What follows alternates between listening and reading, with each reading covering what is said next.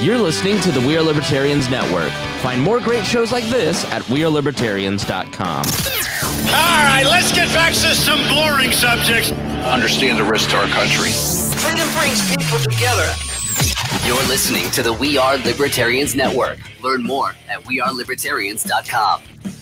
Welcome to We Are Libertarians. My name is Chris Spangle. It is great to see all of you tonight. First live show in a couple weeks. I'll explain why in a moment. Rhinehold's here. Harry could not make it tonight. Everything's fine. I did not fire Harry. I promise. Harry did not rage quit either. Surprisingly. So, with that in mind, we're talking a lot about the culture wars on this episode and just everything that's gone on over the last couple weeks, because it's just like I went on vacation and just a lot. There's a lot going on. So, we're going to talk about... I think we'll start with Joe Jorgensen talking about Black Lives Matter, because you'll probably hear a point of view from this libertarian podcast you're not going to hear anywhere else. So stay tuned. Warning. This show is for adults, produced by semi-adults. So the language is sometimes strong and offensive. I don't know what I said. Welcome to We Are Libertarians, where our goal is to help you sound smarter while talking to your friends. We examine current events from a libertarian perspective while treating modern politics with all of the irreverence it deserves. There has been lie after lie. We toss out the screaming heads, put people before political parties, and give context to the news to make you think. Now, here's our host, a 15-year veteran of politics and media, Chris Spangle. Hello, everybody. It's nice to be back. I'm not sure if I remember how to do this. So we're streaming now. We use this thing called StreamYard, which is really cool because as the show goes on, we can see all kinds of different comments from Twitch and YouTube and Periscope and Facebook. But sometimes it gets a little too close. Rhinehold and I are not spring chickens. I mean, just look at him. Rhinehold, how are you doing? I'm doing all right. All right, thanks for really selling that. You don't sound like you're doing all right. No, having a great day. It is actually my anniversary today, so I am sneaking away from the wife with her permission to come talk to you. Well, give her my best and thank her, because I know that it is it's a privilege to be married to Heather, but it's mostly a privilege to do this show. So thankfully, you have balanced the two privileges well. I'm very privileged, as we'll get into, I'm sure. Harry said that he has been thine-lined. I think is that a Mike Tyson joke, or? Yeah, do I need to change my name from Rhinehold to Thinehold now? Should I do that? It might get better traction. This one may not be working for me. I am a bad COVID warrior. I went to Florida last week. Actually, not last week. The week before, I guess. I don't know when did I go to Florida, and I brought all of you Hoosiers back a special present. I think it was almost 2 weeks ago. Yeah, because you missed out on the fun times in Orlando this weekend. That's right. Yeah. I missed the Orlando convention. My family had our first family vacation in 20 years. We grew up going to St. Augustine, Florida as a family, and my mom's 60th birthday took place. So we went to America's oldest city. If you've never been to St. Augustine, then you absolutely should go. It's an excellent destination. You could spend a year there and never go to the same restaurant, never go to the same attraction, never go to the same historical thing. It's really good. So had a fantastic time, but I will say that I spent the previous 3 months going, I can stay trapped in this apartment because in just a few short weeks, I will be spending the week in St. Augustine, Florida. And then I came back, and now I am incredibly depressed because there is no St. Augustine, and they're going to trap me in this house for the next year. You know they're locking us in. You know the re-lockdowns are already happening in California. It starts there, and then it dominoes in on the rest of the country, just like it did the first time. Help. It's going to be fun. But the thing is, we've all got practice at it now, right? So we figured out the things that we need to do to make ourselves sane and live in a way that's somewhat functional as human beings. Well, I will say that I have never read more than in the past 4 months. Like I've finished 2 books this weekend. I finished 5 on vacation. I think if you followed my Facebook feed and my writing and this podcast, you notice a difference just in the amount of reading that I do, and the quality of what I say, what comes out of my mouth, I think is better because I am constantly reading.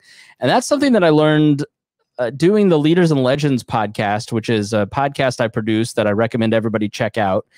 And it is a history podcast and also kind of a near history of Indianapolis as well.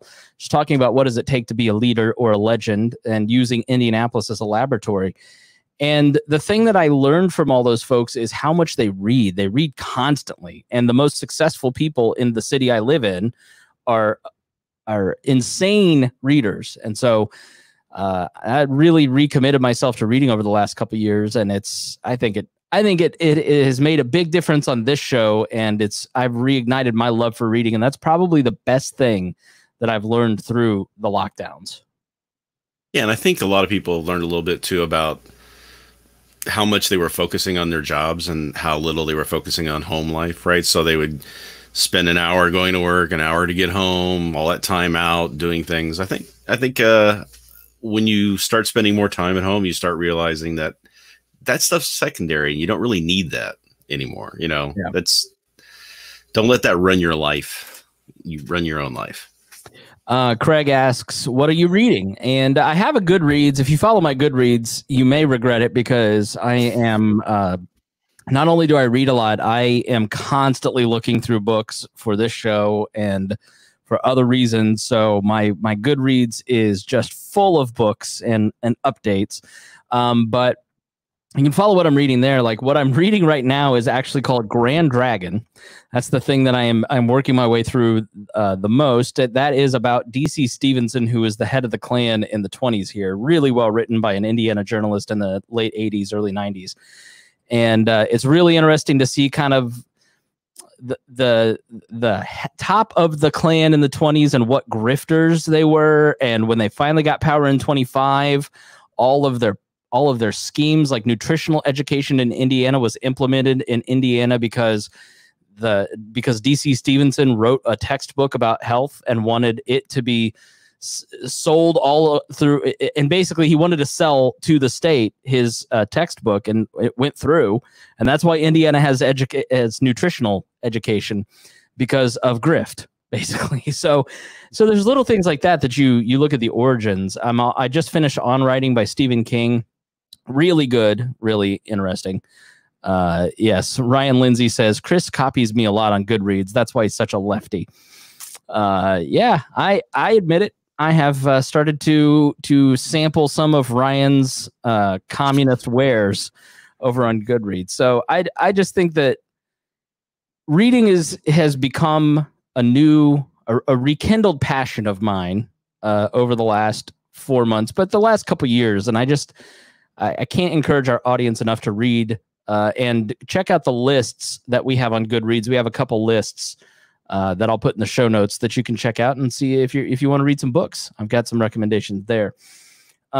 Also, while I was on vacation, mainly due to the lockdowns, it seems like the world lost its mind again. Okay, so it's hard to summarize where we've been.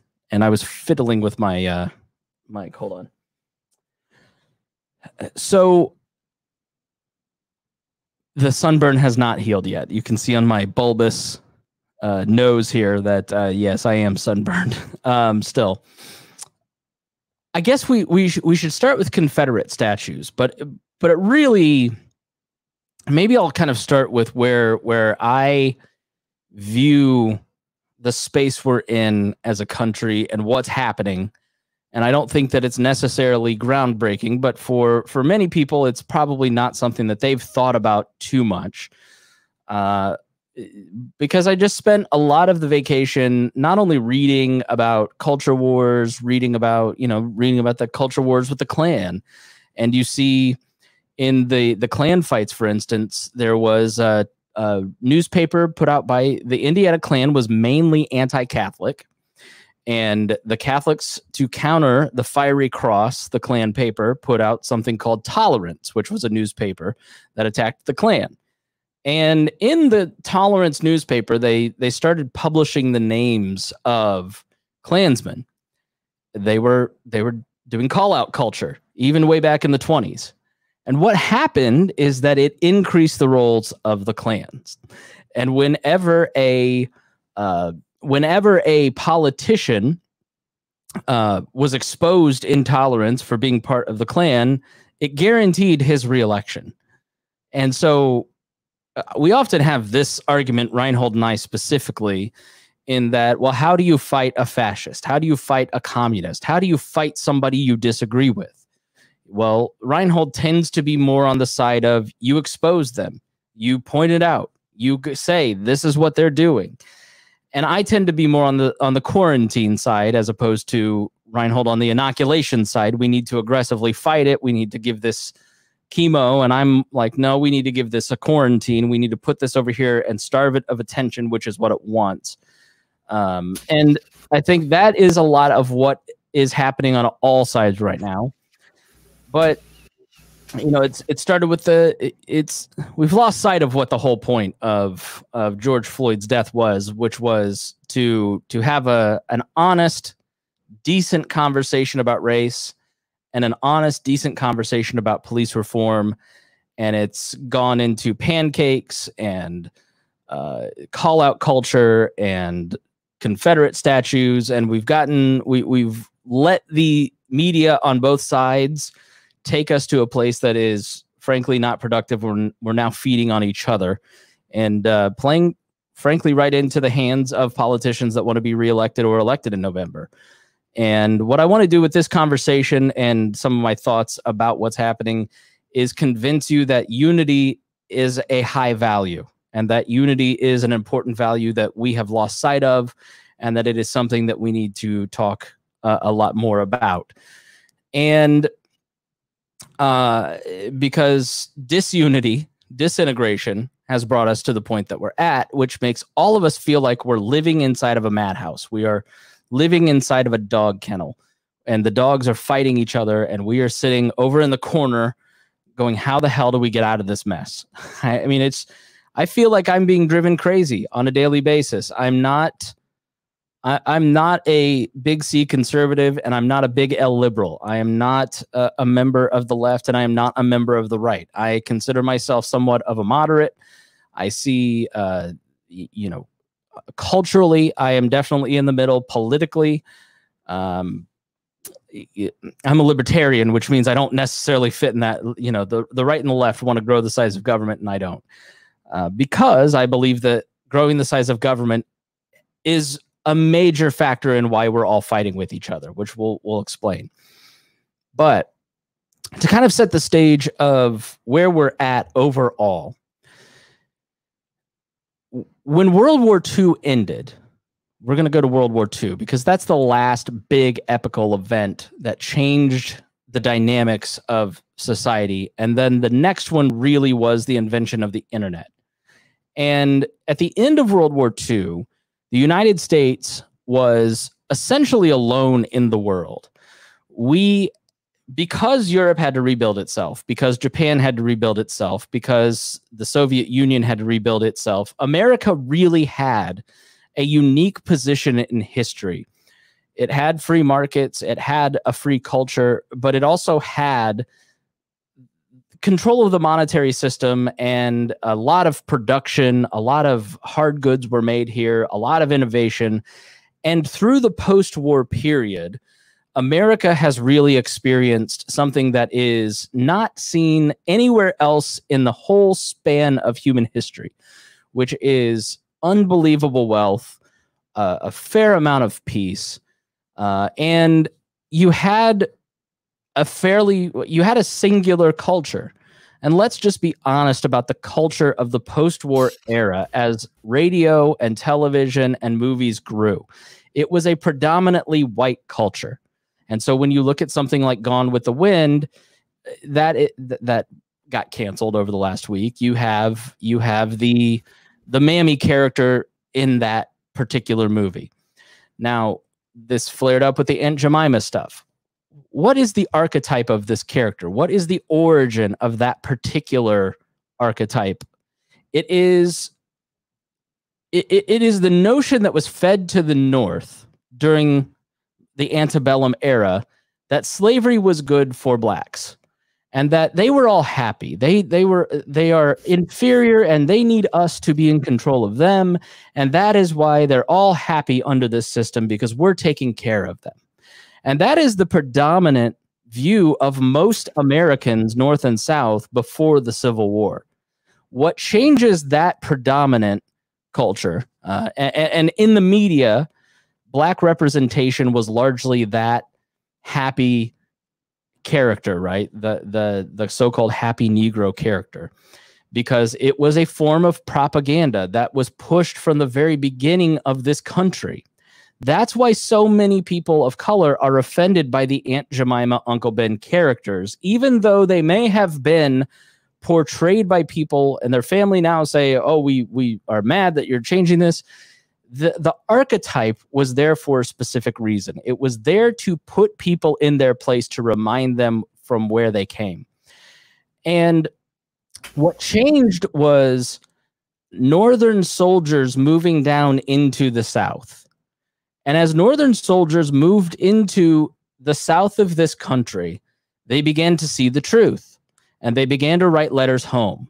And so the people at home didn't understand exactly what their family and friends were talking about. They thought they had lost their mind. They thought these people have been brainwashed by whatever's happening down there because they're all happy under slavery. And that wasn't the truth. The truth was that they saw the most tyrannical and oppressive system that has ever existed on American soil. And that's what slavery was. It killed, by conservative estimates, at least 5 million black Americans, black human beings, men, women, and children. It destroyed families. It destroyed previous cultures. It destroyed languages.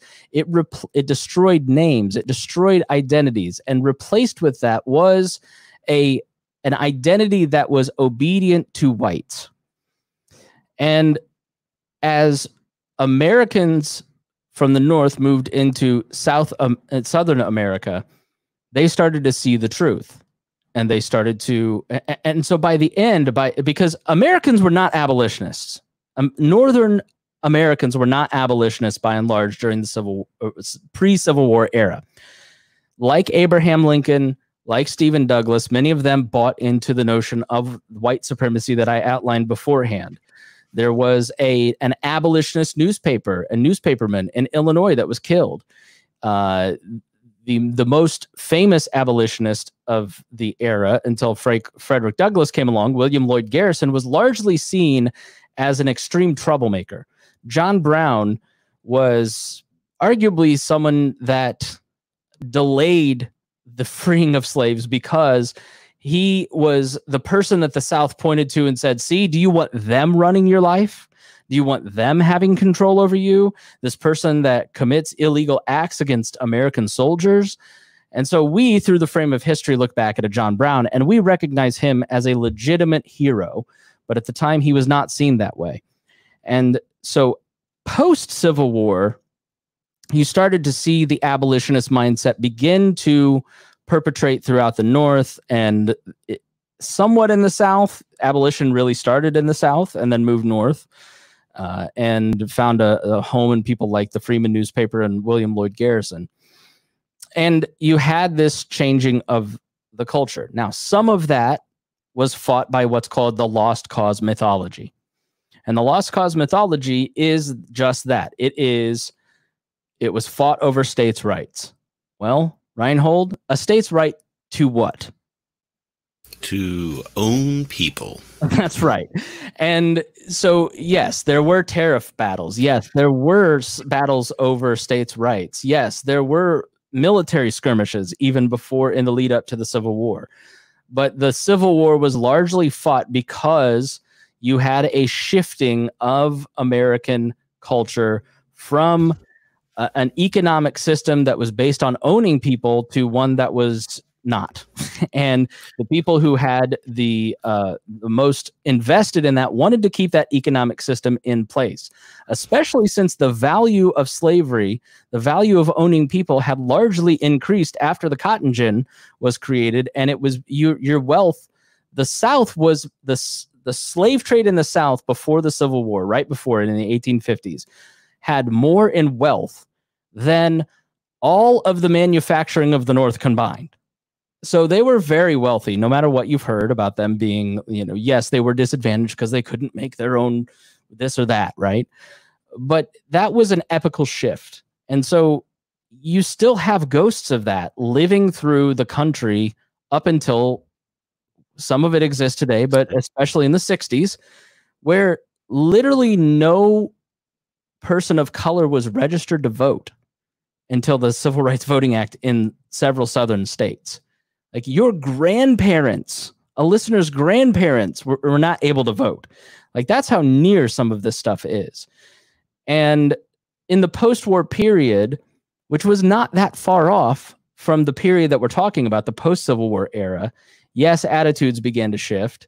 And the world wars helped increase that shift because they served together, especially in World War II. World War I was segregated because of Woodrow Wilson, but World War II, I believe, was it Eisenhower? Did he desegregate the armies in World War II? Yeah, I think so. Yeah, I think that's right. And so everyone, but you had many black regiments in World War II say, "Why am I here fighting for a country that does not give me my full rights?" Because many Southern Americans did not have full access to their rights. If you could not register to vote, you could not serve on a jury. So if no black person can serve on a jury and a black person is being prosecuted of a crime, they don't have their peers on the jury, do they? And so the post-war culture was still predominantly white, but it was very wealthy. And then after the civil rights era, you started to see more black representation begin to increase in society. O.J. Simpson, believe it or not, was a very important cultural touchstone because in the early 70s, he was probably, arguably, the most famous athlete, and he was put in many TV commercials. He was the first black spokesperson for the car company Hertz. So you started to see little seeds pop up through the 70s and 80s, but it's still, our grandparents' culture was predominantly white.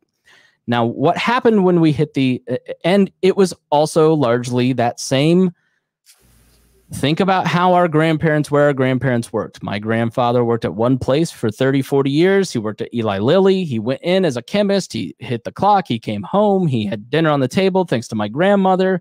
That you had a one-income household, and then things started to shift under our parents where you needed a two-income household. Well, now everybody needs a side hustle, and everybody's got an MLM because we need a third income between two people to exist, and that is the result of the Federal Reserve. And as global trade picked up because air travel, railroads, boating, energy prices became cheaper, and you could move around the world faster, globalization began to take shape. And so money always goes where it's cheapest. And so they start manufacturing things in places like Mexico or China. And that robs rural America of a lot of its base of income. And a lot of rural America, the dirty little secret, is supported by the federal government and bank loans and agriculture benefits and farm subsidies. So the very people who vote for Trump who want freedom are usually largely supported by the federal government in many different ways.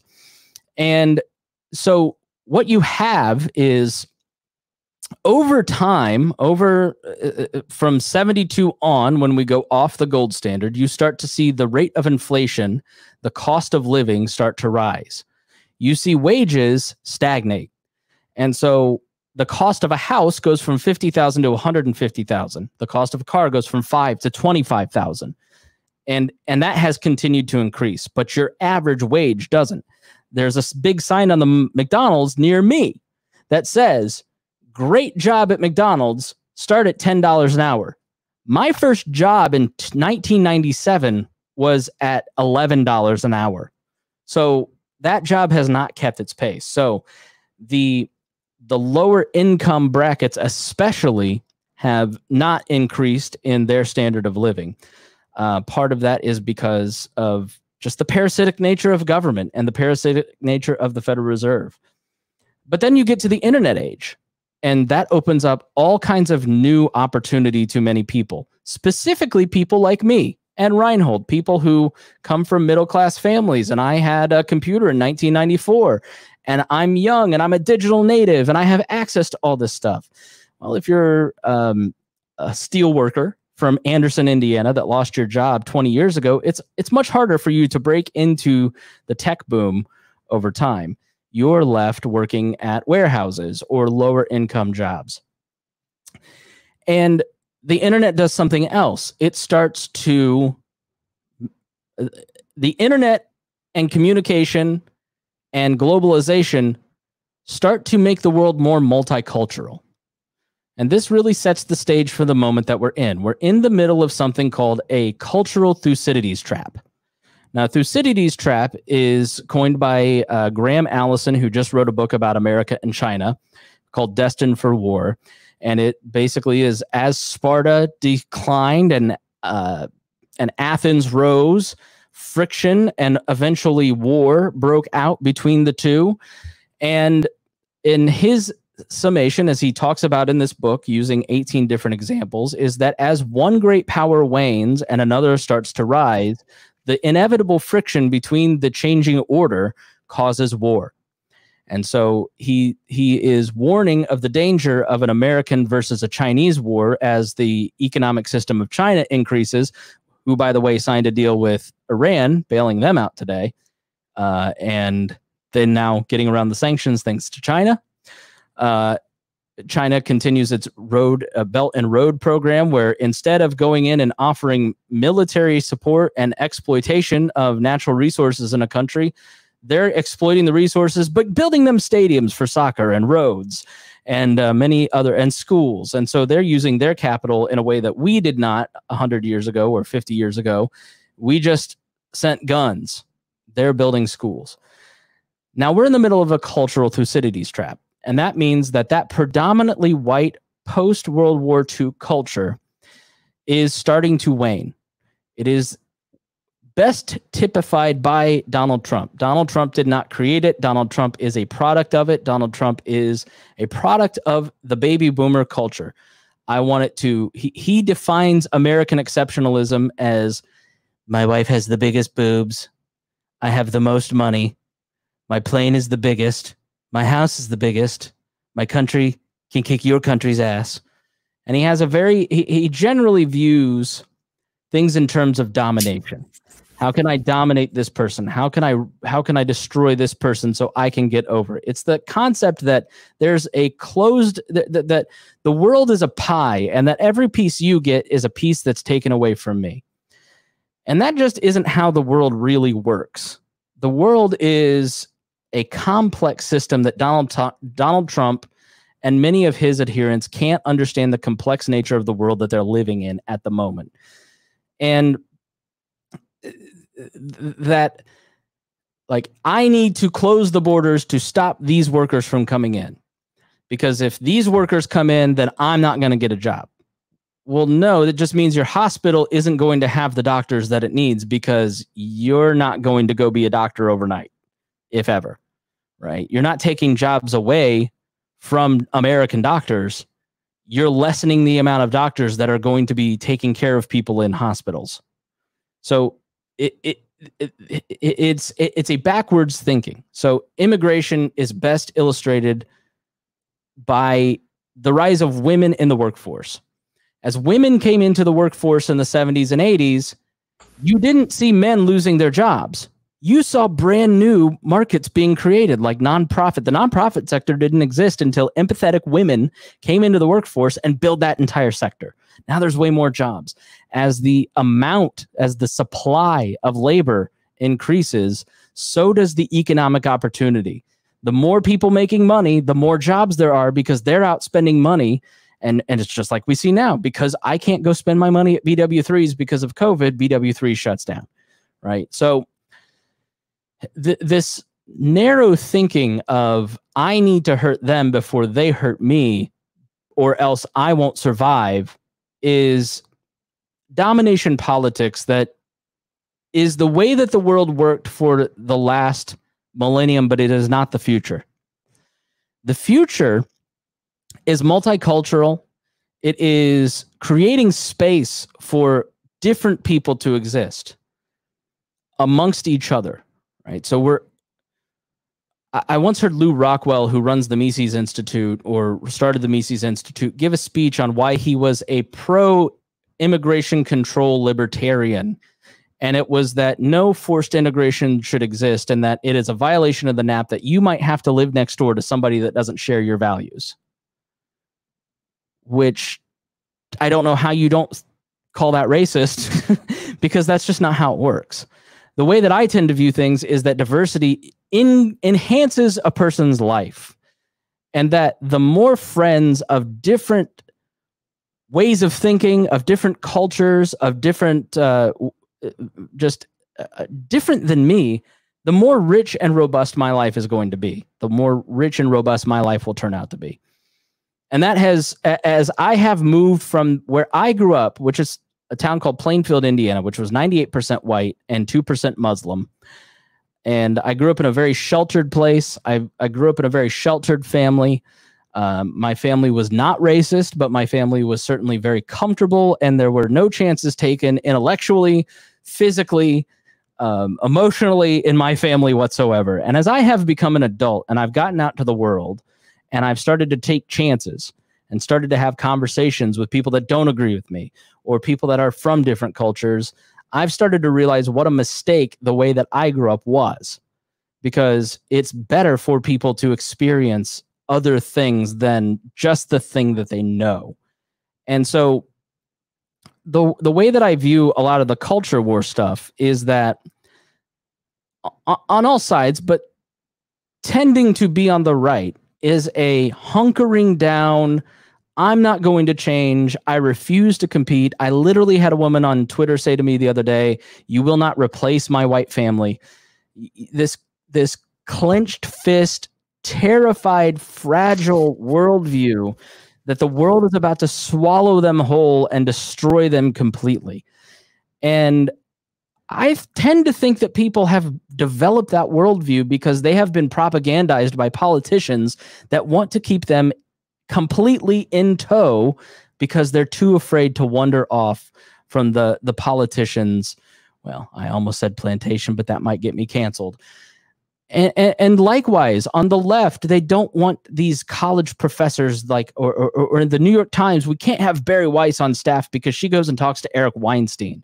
This threatens the job of the New York Times, which is to stand atop its hill from its enlightened position and talk down to everybody who doesn't agree with us, so they now understand the truth, because once they see our truth, they're going to be converted, and any liberal notion of free discussion will begin to threaten that.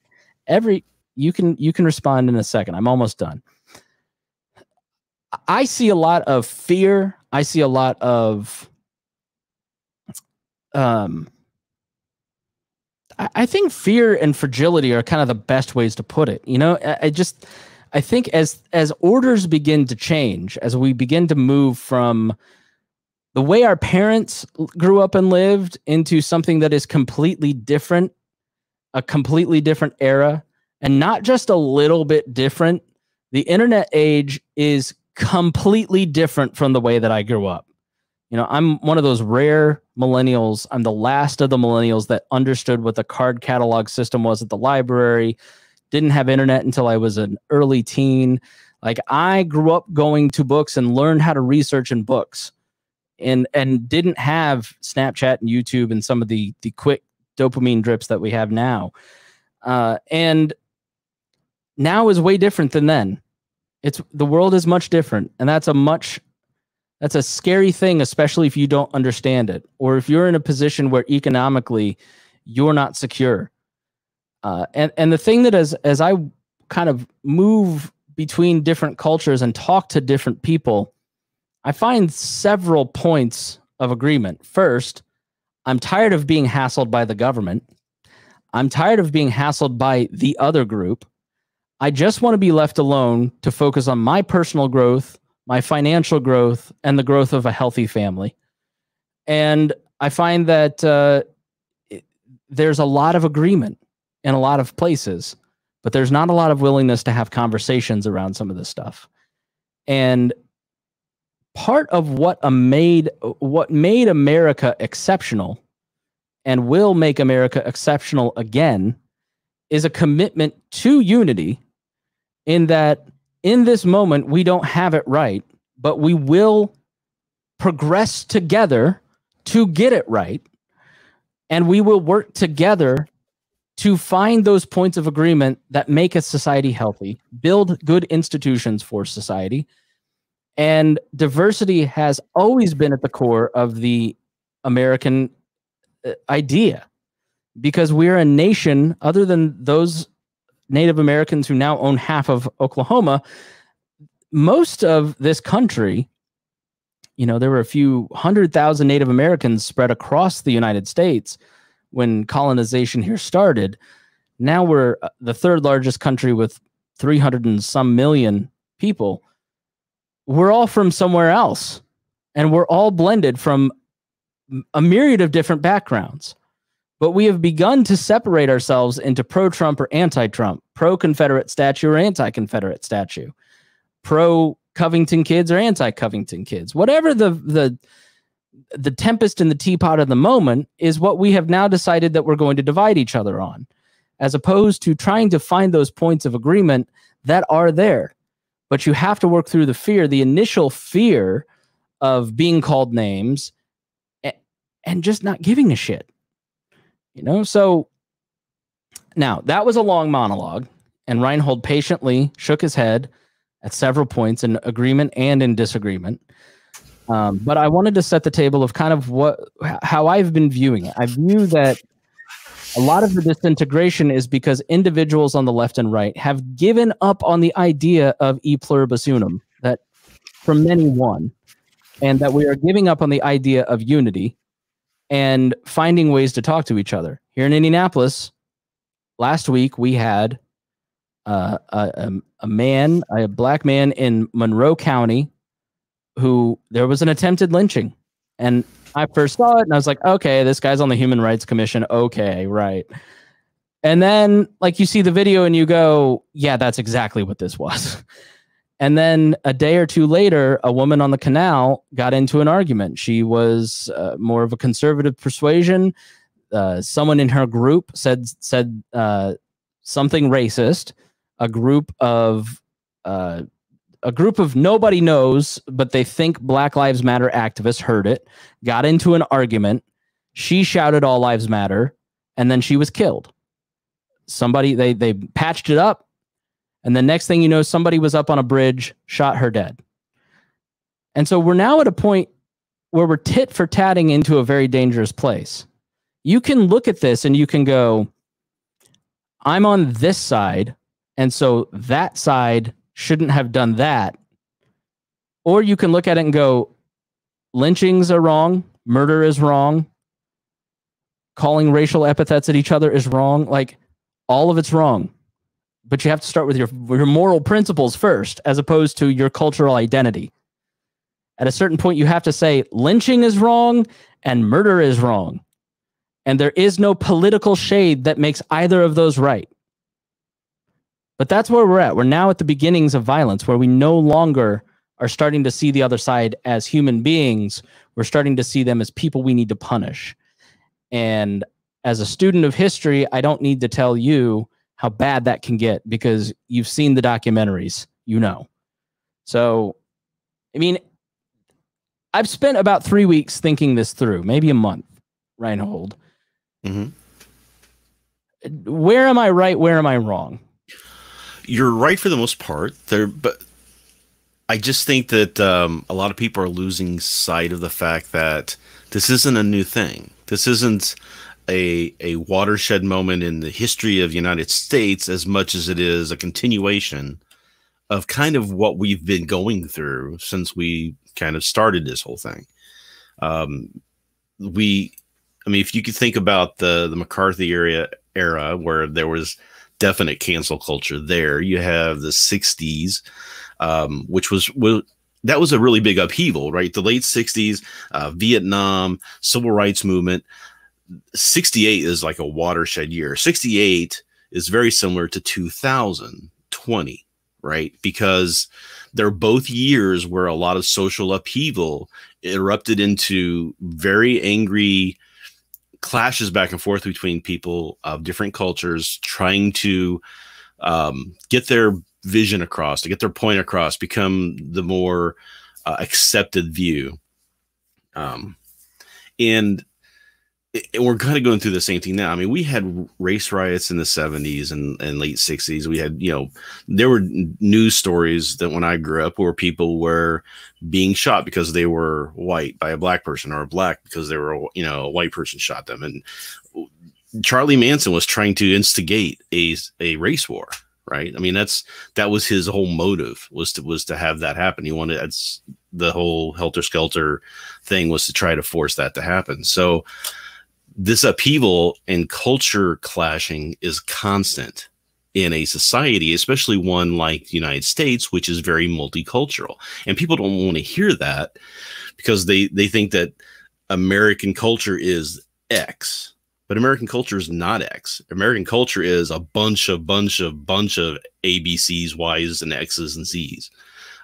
Different areas have different cultures, different, communities have different cultures, different social networking and gatherings all have different cultures, and they all meld together and work together because of the basic understanding that we respect each other. But that's not the reality of it. It hasn't always been that way. And when those cultures lines and changes in power start to fluctuate, people get scared. People feel like they're going to be the one that's going to be done to them what they've done to other people, or they're going to continue to be held down and they're never going to get out of the boot on the neck that they've grown up with, right? So there's people who are upset and angry on both sides, and mostly they feel like their point isn't getting heard or the point isn't getting addressed. Like we had the Floyd protests and everybody was really behind it. You look at the numbers, there was like 70% of people were huge supporters of doing something about the police culture that we have and the militarization of the police. And then we started painting line Black Lives Matters on the streets, and we started worrying about Aunt Jemima and the Redskins, and all that stuff is great, but it doesn't fix the problem, right? We do this all the time. We never actually try to fix the problem. We try to cover it over in order to make everybody nice and friendly so they can go back to buying things. Mm-hmm. to get our economy going again, so everybody can be happy and wealthy and blah blah blah. Only that doesn't happen for everybody. The systems that have been in place for decades and decades and decades are still there, and they're still causing the problems. When the interstate system came out, they had to choose where the interstates were going through, right? So they had to take the land and build the interstates. A lot of times those decisions were made to go through the Black communities, disrupting everything that they were working towards and building. And you ended up with a lot of disruption in that community. Robert Moses, to that point, Robert Moses, the great book by Robert Caro about Robert Moses, who was the head of the Plan Commission in New York City. I recommend the book Working by Robert Caro. It's a great book. And Robert Moses was never elected to a thing, but he was the most powerful person in New York State from basically the 20s until the 60s. And he built the Triborough Bridge and all these different highways in New York City. And so Robert Caro in the early days kind of said, I take this from Long Island every day, and then like it's very straight, except for these two little jogs. What are those about? And so we looked into it, and it was because the most wealthy and the most well-connected owned that particular piece of land. And so he moved it around when he wanted to. He specifically bulldozed low-income housing to clear the low income housing out of certain areas of the city because he wanted to put an interstate. It was, we did this in Plainfield when I was a kid. We didn't want the trailer park there. So we eminent domained that land from the owner and built a Walmart and moved the trailer parks from the middle of the city. No pink houses. Yeah. Yeah. Many suburbs are a function. Our commie friend Ryan Lindsay recommended the book White Flight by Kevin Cruz, which documents the white flight from as cities were no longer as necessary and the rise of the automobile came about and people didn't want to live in the city and they didn't like living next to diversity. They built suburbs. And so that's why I grew up in a town that's 98% white. There's redlining where in Chicago, for instance, blacks specifically were kept in certain parts of the city, and due to a lack of mobility, you're only able to go to certain stores that don't have the same amount of quality of goods as a white store or other parts of town. It's replete. And so what a lot of the Black Lives Matter message is about is we want equal access to credit. We want equal access to home ownership because there are still banks that deny black people loans. There are still creditors that are treating black Americans different than white Americans or Asian Americans. We want equal access. For instance, in Georgia, the election that just happened in Georgia, up north, there's one voting box for every 50 people. It's white up in Georgia. In southern Georgia, it was one voting box for every 5,000 voters. It's predominantly black. So is the scale the same as 1965? Absolutely not. But are there still inequalities? Yes. And policing is just a touch point of that because it's the most personal. It's why every white American that I know fucking hates the TSA because they're touching your junk. Now imagine if that happened every time you got pulled over. You'd have the same outrage, but every time you got pulled over. I saw one police chief talk about this in a documentary on the LA riots that's on Netflix. It was not LA 92, it was the other one. And he basically said, and basically he said, for white Americans, when you get pulled over, it's different than when you're a black American because the tone is different. Harry has mentioned this. He mentioned it a few episodes ago. They don't ask his wife for her license, but they ask for his if he's in the passenger seat and they get pulled over. So this police chief essentially said, the tone that I have heard from fellow officers when they pull over a white citizen is polite. When they pull over a black citizen, it's generally domination. Put your hands on the car. Don't do this. Stand up. Don't do that. You have repeated abuses in your life, to your friends, to your family, and you just go, this has to be changed at all these different levels. I need the full amount of rights as other people.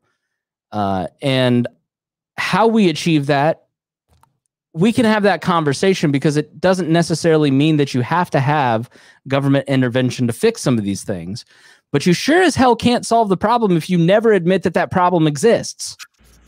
And so when Joe Jorgensen tweets out, we must be anti-racist, hashtag Black Lives Matter, and a very large portion of libertarians jump on her or screen grab what is supposedly Spike Cohen saying exactly what I just said, and we need to fix it, and saying that he's for positive rights. I don't get it because you're not paying attention. You're not having conversations with your fellow Americans. You're not listening to people who don't agree with you. You're just screaming Marxist. And when I defended Joe Jorgensen, I got swarmed by about 200 to 400 alt-right libertarian accounts telling me that I was any manner of things, telling me that I was fat, telling me that I was this racial epithet, telling me that I was a leftist libertarian, when I genuinely that I'm pandering to the left, this is my new favorite, that you're pandering to the left because you dare to say that racism exists. It seems as though that a certain portion of the libertarian movement has moved so far towards the anti-left, anti-government spectrum that they've lost sight of the pro-liberty, we can solve this through persuasion camp as well. Like, how do you solve a problem you don't think exists? Like, to say that what Joe said and clarified was that she is anti-racist in the way that you're to be anti-war or that you're to be anti-abortion. Speak out. What anti-racist means to the majority of people on this planet is not a Marxist plot. It is that when your dad says something racist, challenge him on it. Why do you think that's appropriate? I don't want to be a part of that. Please don't say that to me. When you work in a workplace and you see discrimination going on, say something. Stand up for your principles that all humans are created equal, that all people are deserving of the same rights that you have. That's what anti-racist means. Now, yeah, there are Marxists in the Black Lives Matter movement. There are Marxists who say anti-racist and mean something else. But you can't flatten the Black Lives Matter movement and do to the BLM movement what the left did to the Tea Party when we were in the Tea Party. And it used to drive me crazy when the left media used to take the most crazy, the craziest person in the crowd that we had at a Tea Party, because I was at the founding meeting of the Indiana Tea Party. I was in deep. I went to dozens of Tea Parties. I was very involved in all that. I was very much, and even though I went to individual Tea Party meetings, it didn't mean that I was a Christian a theocrat. It didn't mean that I believed in the same things as the dominionist people. I believe that taxed enough already didn't mean that all people should worship at the altar of Christ by the force of the gun, like some of the Tea Parties up north believed. Because the Black Lives Matter movement is the same. It is a bottom-up grassroots organization with hundreds of different organizations. And there are some major groups that have sprung out of it, just like there was the Tea Party Express, or just like Freedom Works started glomming on to the Tea Party. And yes, there are BLM websites that have Marxist language, and some of them say, I'm a trained Marxist. But that doesn't mean that every person that uses the hashtag is a useful idiot. Just in the way that because I went to Tea Parties, it didn't mean that I agreed with Jim DeMint and Freedom Works and everything that they said. And it's funny. It's intellectually dishonest. And what's funny is that a lot of the people in the libertarian side that are making this point have for years said, quit labeling us as racist just because we don't call out Molyneux and Cantwell and all these people, right? So they're saying this, they're doing the same thing. And I don't think people are they're necessarily racist, and I'm not going to call like a certain, I don't want to get into naming, but I'm not going to call them technically racist. But when you can't paint with the broad brush and then yell that other people are painting you with the broad brush. Right. That's what frustrated me about it, is that as libertarians, we're supposed to be intellectually rigorous and logical and fair, because we scream about the mainstream media being unfair all the time. But then how are we going to do the same thing to score political points against our opponents? It's about not having to do the hard work. It's about being able to silence somebody else by drowning them out with calling them names and doing the exact same thing they complain about to their opponents, because it's easy and expedient to do, instead of sitting and having a conversation or trying to figure out, hey, you have this reputation, you might want to understand why you're getting it. Or we're supposed to be not just about, so libertarians should be about protecting the rights of everybody, because if I'm not going to defend your rights, why would I expect you to defend mine? Right? We should be protecting everybody's rights. But there's a lot of people in the libertarian side that are in that camp who are, I just want my rights protected, and that's all I care about. I don't care about anybody else. As long as I'm not a racist, as long as I'm not doing anything wrong, quit calling me out and quit telling me I have to do anything. I don't have to do anything. It's, well, you should be trying to protect the rights of everybody else. Otherwise, you can't expect anybody to care about yours.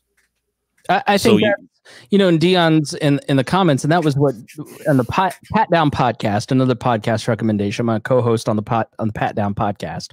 It's a comedy podcast. This week is a lot about this conversation. And in the past, we talked about it because I basically said, like, how are you going to get mad? And I basically, in the episode that dropped yesterday, I basically said, like, here's the perspective of the right-leaning person. So I went and saw my barber, and this is not a Republican. This is just a guy, a working class guy, and he's, you know, didn't get any money from the government because the government didn't get to his unemployment claim, but he was put out of work by the government, you know, and he was told you can't go to work and earn a living by the same people who then said it's okay to go out and protest in mass numbers. And the hypocrisy made him furious, rightly, because he just lost 2 months of income. And so he's just like, I guess I should just call it a protest, you know? And then now they're getting into all this Confederate statue. And it's like, where does it end? And when you talk to people like on the right, or if you look at, like, I listened to the Pat Buchanan, I'm a real peach in the car. When you listen to the 1992 Pat Buchanan speech at the RNC convention where HW was nominated, it's the culture war speech that launched it all for the right. Buchanan identified the poor white working class losing their jobs because of globalization and said, we're gonna fix that. We need to be their champion, and we need to fight the culture war. We need to say no to homosexual rights. What were some of the other ones, Rhinehold? Like, we need to say no to ending prayer in schools. We need to say no. Like, you listen to it and you go, they lost on every single one of those things that Pat Buchanan promised to fix, and they never got their jobs back. And then we have the audacity to look at them and go, why are you mad? You know? And so they believed, it's on them for believing a politician and bullshit artists like Donald Trump. But, you know, when you put yourself in the other side's shoes, you kind of go, okay, this isn't an irrational way of thinking when I put myself in your shoes. But because you're hurting and you're mad, you want to hurt other people to make yourself feel better. That doesn't make any sense. Like, and it happens on all sides. It's that politics of domination. Well, and it's something too I've always said about people who are racist are usually people at this point in time, with everything we know in science and genomes and everything else, is that to continue to be that, it really comes from a place of self-hate, right? So they can't love themselves for some reason, so they're looking at some way to make themselves feel superior to other people in order for them to have that feeling of self-worth. It's fake and it's fleeting, so they have to continue it going on. But I think that's where a lot of that kind of gets rooted into. And I think once people start, you know, realizing that we're all human beings and we're all trying to get through this life together the same way, we all have the same dreams and aspirations for the most part, and to start listening to and caring about the things that people go through. Now, I grew up in a similar situation as a lot of people I hear today, where they say, you know, if we just quit talking about race, it would just eventually go away. Mm-hmm. You know, nobody's taught to be racist. And I used to kind of have that same mentality where if we would just quit talking about it, you know, we might lose a generation, but the next generation won't grow up hearing that they should be racist, and therefore it would go away. But that's not how it works. And once you see it, once you see how the systems work and how that kind of ingrained stuff happens, it's not at the surface. It's not, you know, what was it? Dave Rubin says, well, since there's no law that states that somebody should be treated differently, therefore it's not institutional racism. And it's like, no, you're not understanding the phrase. He goes on and actually defines institutional racism accurately after that, but then says it's socioeconomic, right? Well, why are the people socioeconomically different? It's not because black people can't be as rich as white people. It's because systems have kept them from being there to prevent them from competing with people who don't want to be competed with. The reason the Klan was not in Indiana. The Klan, they weren't fans of black people, but they were not anti-black. They were anti-Catholic and anti-Jewish. And I mentioned this on a previous episode. But the reason was that Polish, Hungarians, people from Eastern Europe were coming to Indiana and settling in Indiana and competing with them for jobs. And so there was a very low amount there wasn't much black population in Indiana. And so they weren't mad at them. They were mad. They were trying to show force. They were trying to gain political power to then, and there were plenty of grifters who were willing to, like DC Stevenson, glom onto it. They were trying to hurt the economic opportunities and educational opportunities of the Catholics. They tried to ban Catholic schools in the 1925 legislature because they tried to ban nuns from teaching or religious people, religious garb of any kind in schools. They also tried to pass a law that did pass that every classroom must have an American flag because they were pro-America. They were pro-religion, but they were they were pro-separation of church and state because they didn't want Catholics to come in and serve in government. And again, that's kind of why Kennedy had to fight that whole perception because a lot of those Klansmen were alive. But then once they realized that DC Stevenson was a murderer and a grifter, it changed their mind completely. And so it was always about preventing economic competition by people who felt economically insecure. And that's what the whole immigration debate is about now. Right. I mean, that was the thing about the culture war of the 20s with when the second version of the Klan kind of became popular and became such a force, and not just in Indiana, but elsewhere. But, Indiana was more focused around DC Stevens, but people talk about how they were Democrats, and well, a lot of the Klan was Democrats. There were a lot of Republicans too. It really didn't matter.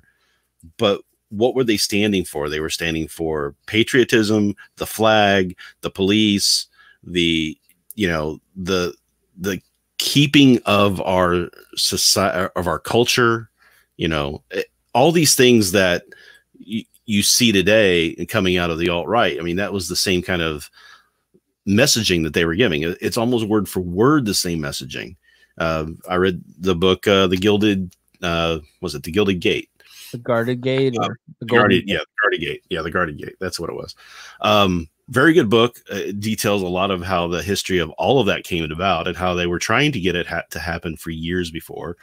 And it finally just converged together, and with eugenics happened. And a lot of the reasons a lot of that stuff went away was because we saw what the result of that was when a person in Germany decided to take on that eugenics mentality and fully implement the logic behind it. Right? No, Rhinehold. No, seriously. Finish your thought, because I was going to John Stossel you, but finish your thought. Sorry. So, I mean, there were people, there were a lot of Nazis during the trials after the war who were saying, why are you guys upset? We were just doing the same things you were doing. We were implementing the same processes that you wanted to implement, the eugenics systems. And that's when the eugenics really died away, when people realized it was all a scam. It was a con. It was based on faulty science. And the ultimate result of that is a society that nobody really wanted to be in. Right. So that's how that kind of all disappeared after World War II. But then we had the 50s, like you talked about, that was idyllic, and everybody talks about how we want to go back to that 50s society, how we want to have that the mom and pop and apple pie and all of that happening. But that was only for a certain section of people who were living like that. There was a lot of people who weren't. Yeah, Wes makes a good point too. He goes, it's not about ideology; it's about power. Does anyone honestly think from the KKK to the right to the left that it's about ideological stances? And he's exactly right. The issue, the danger that we risk is that the right is abandoning. If you're on the right, I highly recommend, even if on your left, this is a great book. It's called Suicide of the West by Jonah Goldberg, and it outlines conservative thinking in a way that is not like, I mean, it's a great book. And he talks about basically the miracle. The miracle is that, yes, there was slavery in this country, but a system was founded that eventually led to the abolition of it.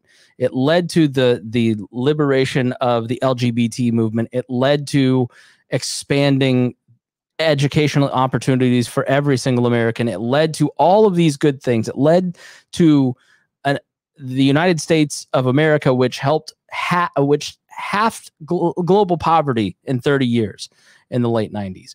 And so the system that was built needs to be preserved, because the Confederate statues are a great example. It doesn't matter that taking a statue that was intended, I am for tearing down the generic Confederate statue, okay? Every individual case, I'm sure, has its own unique persuasions, and somebody will always say, but there's this one. The reason you don't tear it down with a mob, the reason you do it through representative democracy, is that it is a peaceful diffusion of the tension around that tense thing. And so you have a hearing, the community debates it, all sides feel heard, and then the majority makes the right decision. Now that's what's supposed to happen, right? And that, like moving the Doughboy statue. Yes, right. And so when a mob comes and tears down a statue, there is no opportunity for the alternate side to have their say. Somebody just made the decision to destroy property for the whole of the community, when the community really deserved an opportunity to have some input. And the reality is that as it becomes a contentious issue, more and more people move to the correct side, which is a statue that is a symbol of white supremacy should not stand, especially in parks that are predominantly catering to Black Americans. That's the point of the Confederate statue here in Indianapolis. It was put up by the Klan in that specific spot in the 1920s as a message. And so I don't want that up. I'm going to vote on the right side of that issue. But if a mob comes and tears it down, then that all of a sudden recoils the people who might be persuaded back into their identity, which I think is partly what a lot of these radical types want. They want to tear, if the Frederick Douglass statue was torn down by Antifa, for instance, they want to inflame the Donald Trumps of the world because they love Donald Trump. All of you people who think that Donald Trump is the one standing between you and the leftist mob, you're insane, because the left has never had it better than right now. Bernie Sanders is now the heart and soul of the party. AOC is now mainstreamed, and she didn't exist 4 years ago. Joe Biden is about to walk into a landslide. Your Supreme Court justices that are your last bastion of conservatism are betraying you. What are you winning? The left has never had an easier cakewalk than with Donald Trump. And they know that if Donald Trump gets reelected, they're going to have 4 more years to grow the power of the radical left. And if Joe Biden wins, they know they're going to have to fight for their existence, because once the liberal power establishment goes back into power, they're going to start doing what they always do, what the Republicans did to the Tea Party, which is screwing the grassroots. And so they know they have a much harder fight if Joe Biden wins to maintain their existence, because the Nancy Pelosi's of the world with supermajorities in both chambers has way more power than she does right now. And so it's in the interest of the far left to go tear down statues that piss off Republicans, that drive up Republican vote totals, because they secretly want Donald Trump to win. And so if you think that Donald Trump is saving you from the leftist horde, he's bamboozling you, and they're manipulating you too. And so Donald Trump is not standing between a leftist mob. The reality is Red Scares are very common. We talked about this. Red Scare in 1917, the House on Un-American Activities Committee in Dalton Trumbo. Watch the movie Trumbo. The lead up to the Iraq War. It's always the spooky leftist that's going to come and get you. But the reality is that the leftists that you're afraid of, when they're seen by Mr. and Mrs. Modern American in the middle of the country, and the 1,400 feminists are naked, screaming in the streets, having a primal cry to fight racism, when they see that, they're just going to go, this is not a viable alternative. Can you please give me the liberal Democrat with a military service instead of Mitch McConnell? I want the moderate Democrat, please.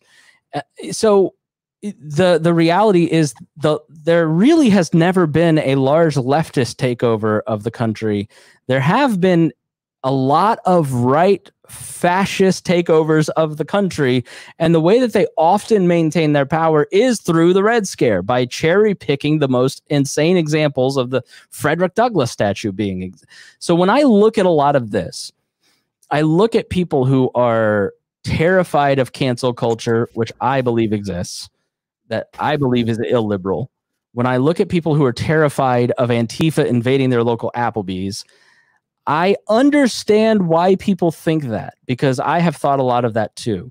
But as I have really kind of tried to step back and examine history and examine what's happening, I'm more inclined to believe that most of this is just bullshit from politicians trying to keep us all at each other's throats so that they can control us and get our votes.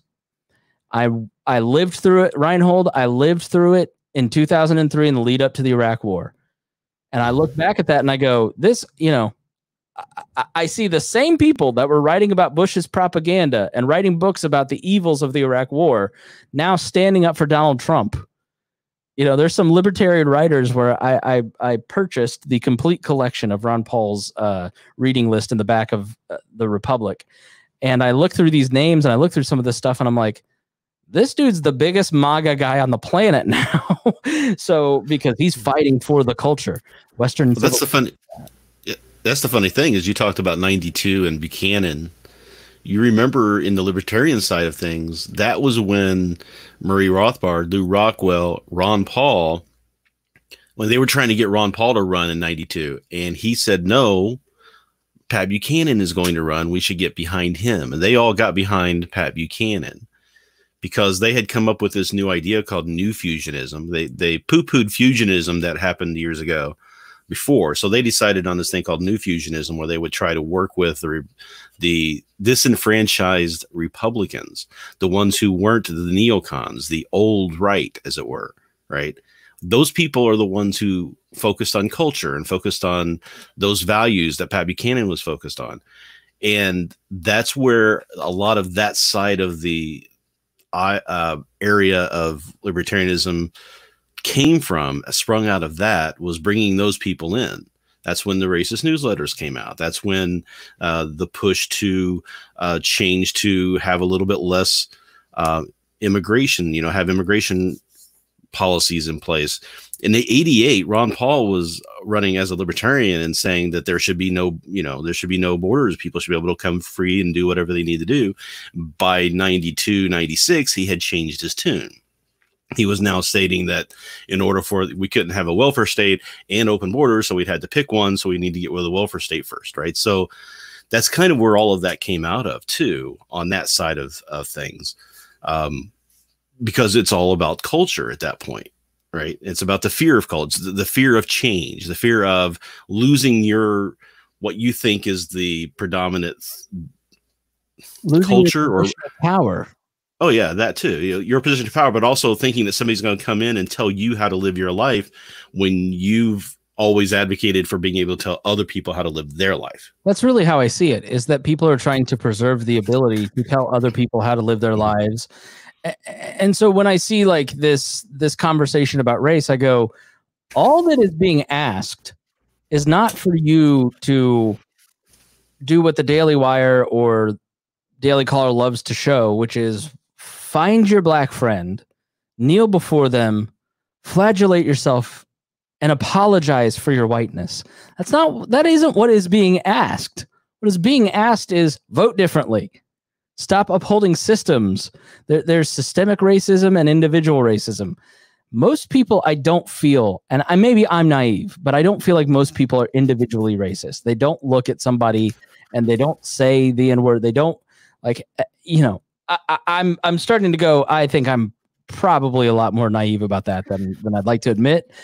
But then there's systemic racism where you're voting in economic systems and political systems that keep other people poor. Stop doing that. And I don't know why that is somehow a controversial statement in libertarian circles. Stop using the force of government to enforce your culture. And so let me John Stossel you. I don't feel that, Rhinehold, you are saying that all Republicans are racist, because that's always the counter claim here, right? When you have a conversation like the one that we've had for the last hour, is you're never going to win over libertarians if you call all Republicans and conservatives racist. Is that what you're doing? Of course not. I'm not calling all Republicans racist. I'm not calling all libertarians racist. I specifically call out that a lot of these people aren't racist, but they're caught up in things that they shouldn't be thinking or focusing on. You know, the anti-left, the anti-culture. We got to preserve this stuff, the conservatism of that they're willing to turn a blind eye to those people who are fascist, who are racist, who are trying to manipulate the system to their end, right? So a lot of the people who are that I hear about this stuff, they're saying that they think that the minorities are trying to get special rights, like rights above and beyond white people. And it's like, no, that's not what they're asking for. They're asking to be treated as a human being, as equal as everybody else, to be judged by their own actions and their own, capabilities and their own mindsets and their own asking for personality. Liberty. They want liberty. Yeah.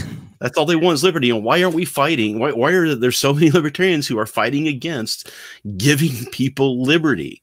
Why do you think don't understand it? What do you think it is? I mean, I don't think that it's racism in many cases.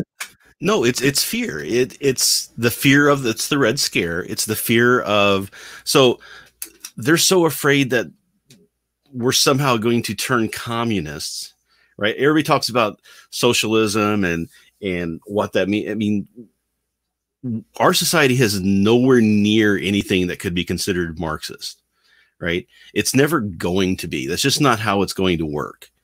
Americans are ungovernable. If you haven't noticed in the last 6 months, we are an ungovernable people. And the harder you try to govern us, the more unruly we become. The rest of the world is looking at us going, why are you guys so insane crazy? And that was the thing when we decided to break away from England, was the statement of, we have created our own culture. We've created our own society, our own people. The people are different. They're not as refined, as the Europeans are, but they're more independent minded, right? So we are very independent minded. We want to be able to live our lives without somebody coming in and putting a boot on our neck and telling us what to do. And that's all the minorities are wanting, the same thing. They don't want to have that boot on their neck. Black people aren't celebrating 4th of July for the most part because they weren't independent until or had their technical freedom until the 13th Amendment. They're fucking disgusted by their fellow Americans and the president that intentionally inflames racial tensions. Mm-hmm. Donald Trump is using alt-right tactics. He dog whistles to the aggrieved community, inflames them and outrages them. Then everybody goes, why are they pissed off? I don't get it. Oh, just them liberals overreacting. And then fuck you, you don't understand what it's like for us. Oh, fuck you. And then it's a tit for tat. It's a way for the alt, and Donald Trump is the president of the alt-right troll. That's why we all laugh at him. We laugh at him when he says certain shit. But that inflammation of other people is why he's hated. It's not because they have Trump derangement syndrome. People are just fucking shocked that their fellow Americans are so dumb that they don't see what a crass and crave. They cannot believe that Christians have fallen for somebody like Donald Trump. You've spent you spent since the 80s professing that this is a Christian nation and we need to be moral and we're more moral than that godless Bill Clinton. And then you flagellate yourself and humiliate yourself in public for Donald Trump. And your fellow citizens don't understand what you're doing because they think you've lost your mind. They think you have Trump derangement syndrome because they can't believe that an intelligent dentist or an intelligent person humiliates themselves on a regular basis for somebody so antithetical to everything Republicans have said that they have believed for our entire lifetime. Yeah, everything that I've been told that Republicans were for, limited government, constitutionalism, respect for the laws and everything else. He's torn apart the whole justice system. There's no law in place federally right now that makes any sense. It's just a big mishmash, and just the things he gets away with, that the laws he's broken, the increase in government that he's foisted upon people. I mean, at some point you have to look and say nothing about him is conservative, what was traditionally conservative. The Republican Party has lost its bearing, has lost its moorings that it thought it had, and is adrift. And that's why I think that they're going to have a big problem in November, because until they can cast Trump free, they can't try to get that back. And just like the left gave up on the anti-war position that they had, and I'm never letting them try to claim that back, that they're anti-war. No, they're not. They are anti-war when a Republican does it. They are pro-war when a Democrat does it. So I'm never letting that go, and I'm not going to let the Republicans get away with trying to say that, oh, no, we're for limited government and constitutionalism. No, you're not, because you allowed this person to completely destroy that whole thought process and that whole position that you had because you wanted to stick it to the left. Individualism, spontaneous order as a producer, limited government, all of these... I think I said individual, the natural rights tradition, all of these things are antithetical to everything Donald Trump believes. And the Republicans are abandoning all of those principles for pure power politics, like I said earlier. And so now it's just tiers politics everywhere. I want right tiers. I want left tiers. I want libertarian tiers. I want left libertarian tiers. Look at the society that is built in 4 short years. That's not the world that I want to live in. And so what's the alternative? And that's what I think we should address next, is where do we go from here? Chris says so much going on right now. Is people on all sides acting out of spite? Wes says, why the hell do you think Republicans like me are listening and participating in a libertarian podcast?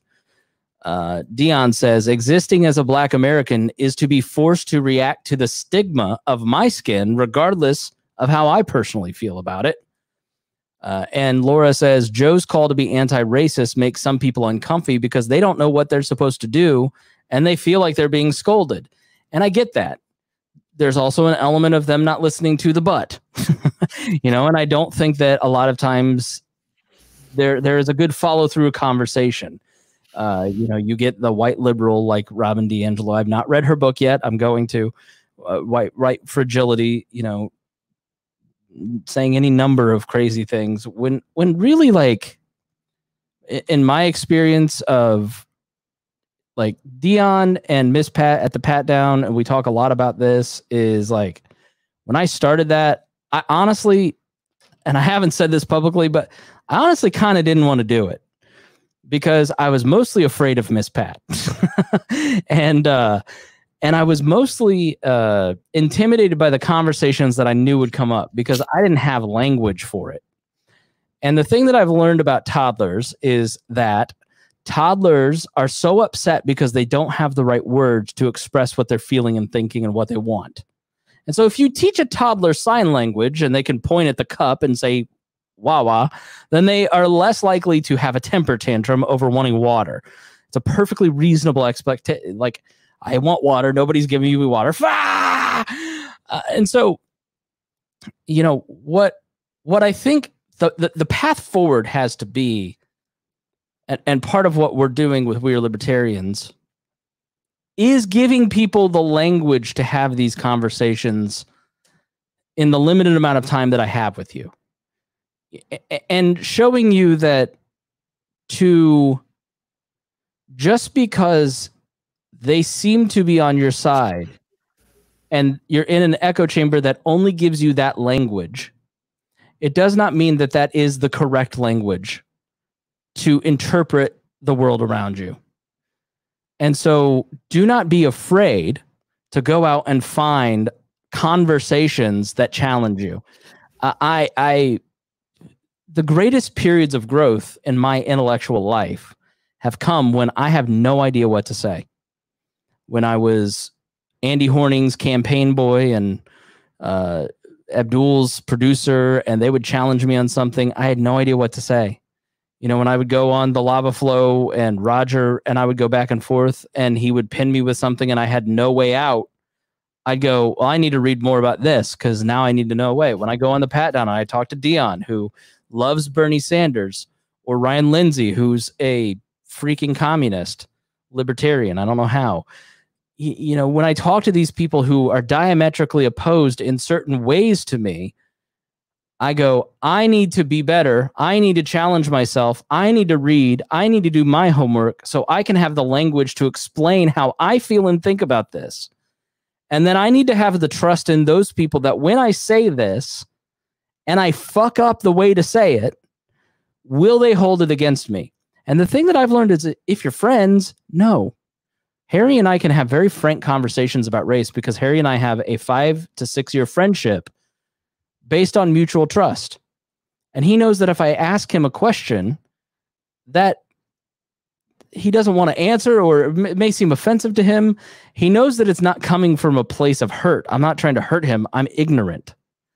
And I think it's the admittance that we are ignorant about other people, or the ignorance that admitting that we are ignorant about a topic in a world that is so invested in vanity and narcissism, is sometimes an ego hit too hard to bear. I don't know about coronavirus, so I'm just going to pretend it's not real. I got the coronavirus wrong in March, so now I have to pretend it's fake to cover my tracks.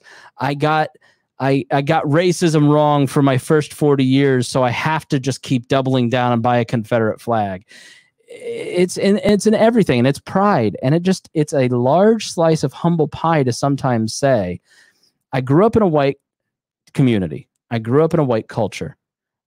I didn't have to be challenged. I still don't have to be challenged. As a white, Christian, conservative, middle class, straight male, I don't have to engage in any of these conversations if I don't want to, and that's my privilege. And the reason that you don't think racism exists is because you're not confronted with it. And so the choice is to wade into the conversations and be uncomfortable and start building trust with other people about racism, about Black Lives Matter, about socialism, about all these things. And when, like, for instance, when Dion and I had a podcast talking about socialized medicine, we had very strong disagreements on the path that we both agreed on. We both agreed that every person should have the best health care available because it is what every human being deserves, regardless of race, color, creed, class, income. How do we achieve that? And so when a guy that is a self-described socialist, if I may, Dion, and a longtime libertarian can agree on the end goal, but not necessarily agree on the policy prescription, that's what you want, right? Like, we have an understanding. You know, I want him to feel heard and I want to be heard. And that's kind of like why, like, I stuck up for the Michigan protesters in some respects, is that they just want to be heard, just like the George Floyd protesters want to be heard. And when we all sit down and hear each other, the people that are causing our misery are in a lot of fucking trouble. But it's going to take us as individuals deciding that unity, discomfort, grace, love, patience, returning to these values as a society, or creating them for the first time, depending, are really important. And we can be the generation to do that because, you know, Dion, earlier when I was talking about the system that allowed us to get to this point where we have this level of economic freedom and social freedom, how many people had to die for that? He's right. A lot of people had to die to get to the place where they got the rights that they were inherently deserving of.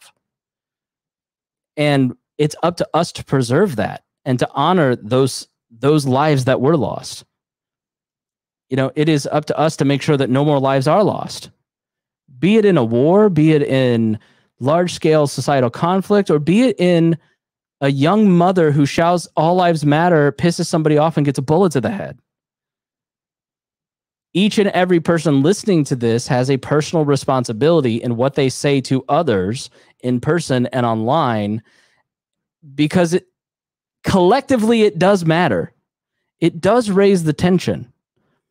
And all it takes is just for a few hundred people across this country to start opting out of the culture wars and saying, to win the culture war, I'm going to start bringing people together and talking to other people that I don't agree with or I don't understand, to have an understanding for us to completely win the culture war without another drop of blood, and to start having a liberal society in the way that the classical liberal school meant for it. That you have the ability to say anything. What happened to me on Twitter when I defended Joe Jorgensen, or what, frankly, I know that Dave Smith is a great podcaster, but what Dave Smith was doing to Joe Jorgensen was a form of cancel culture. It wasn't an honest, open dialogue with Joe Jorgensen about her beliefs. He was calling her out. He was saying to his following, attack that woman for having Marxist beliefs. When the woman, are we supposed to sit here and believe that the woman who is from South Carolina, this middle-aged white woman, is a secret Marxist plant? She was a secret Marxist in college and decided to run on the Libertarian Party ticket in 1996, and then has just been biding her time these last 30 years, waiting for her moment to strike and make the Libertarian Party liberal. Don't insult my intelligence. Joe Jorgensen is not some Marxist plant. And if you said that, you looked foolish. And then you got mad when people said you looked foolish. And they were mad because you're contributing to call-out culture, which was stupid. Instead of saying, I'm going to offer some grace to the Libertarian Party presidential candidate and ask her to clarify what she believed in a polite manner. She did. She did. Yeah. But it took a lot of preaching to get there. Yeah, it's the same cancel culture that they complain about, that they spend all of their time fighting and arguing about identity politics. And then Tom Woods retweets some guy today who says, something about black people and capitalism. Black people should be capitalists. And it's like, aren't you retweeting out the same identity politics that you say you don't like? Eric July does the same thing, where he talks about people shouldn't be racist or talking about race anymore. And if we just shut up about it, it would go away, and that sort of thing. And then the minute someone calls him out in a position that makes him uncomfortable, he says, well, I'm a black man and you're telling a black man how to think about this. What's wrong with you? Right. He uses it in the way that he says it shouldn't be used whenever it suits their needs. And that's because they don't have they're acting out of a more visceral, emotional place than they are thinking about it and trying to be honestly open with the people that they're talking to. They're trying to win a little war. They're trying to win a culture war. They don't care about who gets hurt in the way or what the facts are, as long as they win. Yep. And it's not an attack on those guys. It's just that they're floating the movement more towards anti-left populism than they are. Not in all cases, but I just think that focusing on, I feel like I have to say it carefully, because if you criticize the Mises crowd or Ron Paul or Tom Woods or Dave Smith, they will cancel you. You get a horde. Mm-hmm. And you, if you are not on their team blindly, you live in fear of talking about them. And is that not the very thing that they built their horde upon?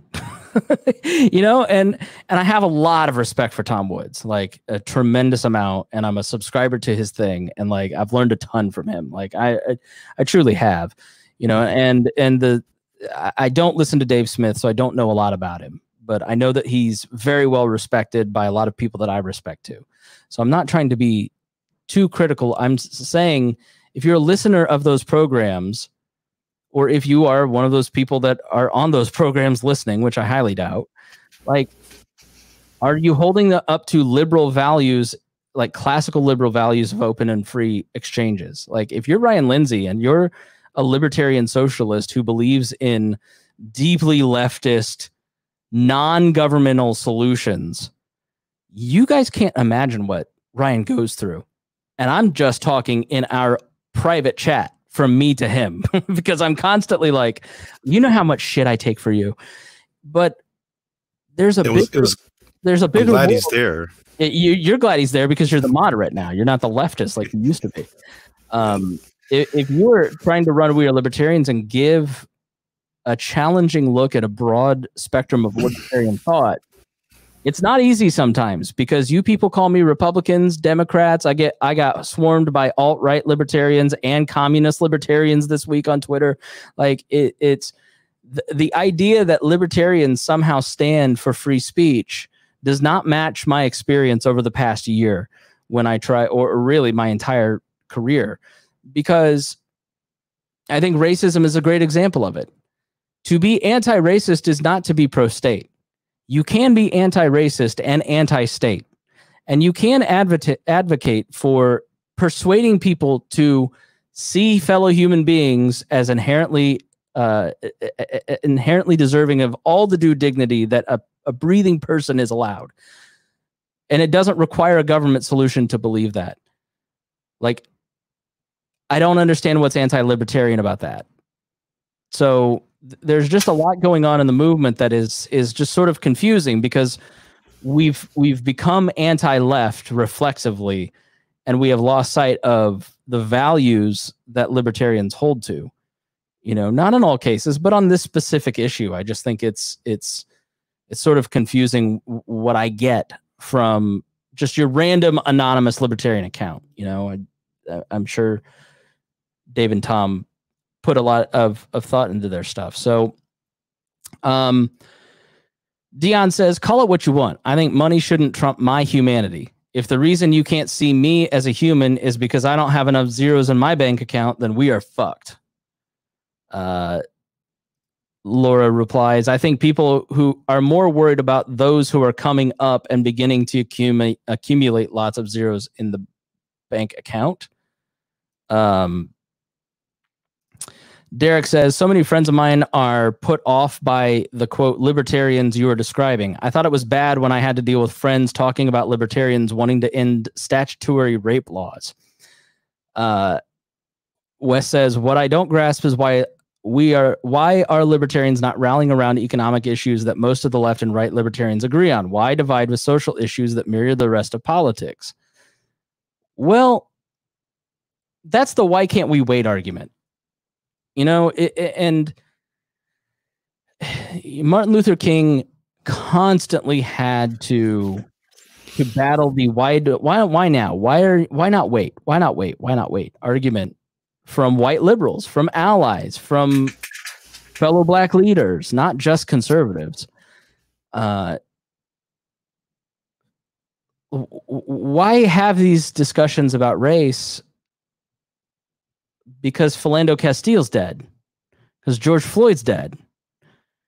You know, Tamir Rice is dead. Breonna Taylor is dead. Like some of the worst parts of policing are not just because of the culture of policing, but because your average American has voted the drug war in over and over and over on both sides. And if you look at the origin of the drug war, look up Ehrlichman's quote in Harper's Weekly, which we read on a previous episode, the origin of it was racist. They couldn't criminalize being anti-war or black to defeat the Black Panthers, so they started the war on drugs. And that has cannibalized people of color. Like the culture, politics is downstream from culture. It's that all the time. You know, Malice has kind of repopularized that. If politics is consistently harming one segment of society, and then you point that out, and you're attacked for pointing that out, like, here's what I mean. The same people who tell me that racism doesn't exist are the most pissed off at me when I talk about racism. Like, okay, you don't see the disconnect there. Like, so I don't know. I think these issues are worth talking about because it if you don't constantly reassert the humanity and dignity of every human being in every news story and every current event, people lose sight of that. And I haven't said this on the show, but I firmly believe it. The reason that most people don't care about coronavirus is that most people just don't care about 136,000 Americans dying. Like, I think people will say they care, and I think they'll make shows to show that they care, but I think they don't personally really care all that much about piles of bodies. Like Bill Gates early on said, it's hard to ignore all those piles of bodies over there. I don't agree with you, Bill. Like, I think that most people are perfectly willing to accept piles of bodies as long as it doesn't personally affect their economic situation or habits. And there's a lot of piles of body in the Middle East and Northern Africa and everywhere else that we've been bombing, right? So it doesn't seem to affect a lot of people. They continue to support that stuff. How many out of how many episodes? 447 episodes of the show, out of the 700 and some feed items, are we just continually over and over and over trying to get people to think empathetically and think about other people as human beings and worthy of dignity? There's a great book that I haven't started yet, but I bought called Resisting Throwaway Culture. Resisting the throwaway culture of the elderly. Like, how many of you have parents or grandparents in nursing homes and you just haven't called them in like a month or 2 months? Or, it's like it's inconvenient to go see them. And, I love them, but I really got to take the kids to the baseball game. Like, what are you supposed to, like, think about that? So unfortunately, the human brain is just kind of wired for tribalism, to not see other people as people, to think about our own selves selfishly. And libertarianism, so it's kind of like, where do we end, right? Where's the end goal? I just believe that a free society is dependent upon mutual respect. It's going to require you to share some measure of a community with people you hate and disagree with, personally, culturally, religiously, identity-wise. Like, there are people that you are going to always share. Now, maybe there are like some pure white supremacist societies and a libertarian anarchotopia, and maybe there are some Marcus Garvey, admission to living in this community is based on your ethnicity. Maybe that exists, right? Okay. But by and large, I believe that a libertarian society looks much like ours. I still believe we're a free society, as long as we don't slip into two sides fighting for control of the gun and we all get killed in the process. You're going to need other people for all kinds of different things, globally and locally. And so, like, the idea that you can segregate yourself into perfect white societies, that's over. Like, that you're going to have a hegemonic media representation of white faces only, that's over. It's not a matter of losing, like, because that denotes that somehow that's bad. Like, black kids should have the ability to turn on the television and see faces that look like theirs in commercials, playing with toys. Like, how's that a bad thing? It has nothing to do with politics. It's just the fact that other people exist in society that don't think like you, look like you, act like you. It's okay. Like, multiculturalism to me, Rhinehold, just doesn't scare me, No, I embrace it. I think it's what's made America great, is the fact that we've taken the best and thoughts and feelings and thinkings of all these different societies that have come together and melded together and become something above it and beyond it and better than what it was originally. And I think that's why, in the end, I think we're going to have something great to show for it. I think that we're eventually going to get there. I mean, the whole racism thing is going to go away in 120 years anyway, right? So 150 years from now, there's not going to be white and black and all that stuff. It's going to be a lot of brown. For 40% multi-ethnic. Millennials are. That doesn't include Gen Z or what's next. Like, why not start working on these muscles now? Like, why fight for something that is never going to be maintained? Because what happens is that conservative libertarians, right-leaning libertarians, Republicans, you don't sit at the table and have conversations and then get mad that you're excluded from the conversations. And so you ceded conversations around a lot of these cultural issues to the left. You know, if you want there to be a Republican or right-leaning world of journalists, like Jonah Goldberg says this all the time, like, just go be a journalist. Like, if you want there to be more Republicans in education, then just go join and be a teacher, right? Like, stop trying to tear down this, like, create all these notions and you need to do it this way and do it that way, and I'm going to pass laws. Like, just go engage in this stuff. Recruit people to engage in certain things. So, like, by not participating in what are the new institutions, what are the centers of power, what are the ways, what are the media outlets of 100 years from now, what are all these institutions that are changing? Like, Walter Cronkite used to end every newscast with, then that's the way it was, because that's the way it was. That one guy said how it was and everybody believed that one guy. That's not how it exists anymore. We now live with hundreds of different little media institutions from various different viewpoints. Why be mad about it? Start a We Are Libertarians. Engage in it. Start talking. If you are concerned about natural rights disappearing, start talking about natural rights to people that don't understand natural rights. I don't understand the pushback of right libertarians saying to We Are Libertarians, stop saying that.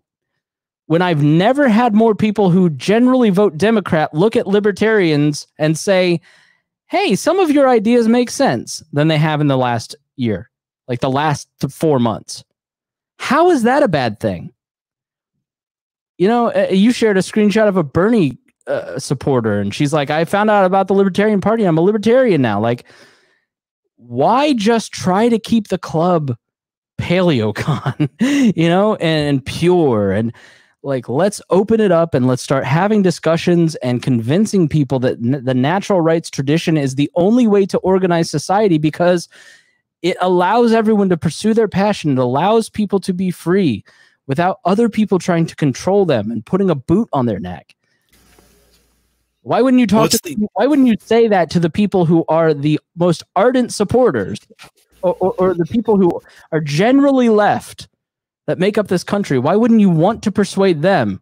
Because I've already got the Republicans are coming with us when the Libertarians are in charge. It's the Marxists, it's the AOC likers, it's the Biden voter that is going to be the predominant culture in 20 years. And it's important for them to understand what we believe and why, and that we're not evil. Well, the thing is, I too find a lot when I talk to a lot of people who are Democrats, and they come to the place of they're supporting Democrats because they're anti-Republican, as it were, right? So there's certain things that they agree with. They don't like crony capitalism. Well, neither do we. They don't like, but they don't. They aren't given the reasons why they should embrace free market capitalism as opposed to the crony capitalism that's horrible for them. So they hear about the socialism and they decide, oh, that's the way we need to go. It's just them not hearing the reasons. We agree on a lot of the problems. It's the solutions we don't agree upon necessarily. And a lot of times, as soon as you talk to somebody who's on the left who says, you know, I think that everybody should have this, and everybody should be able to make this much money, and everybody should be able to have access to healthcare and all this stuff. And you say, okay, who are you going to put the gun, whose head are you going to put the gun to in order to achieve that? Or maybe there's a better way.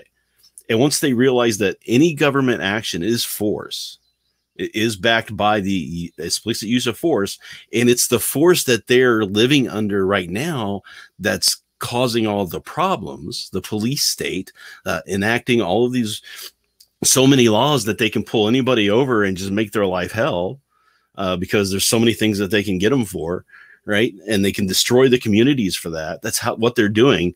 So why would you give that government entity more power over you?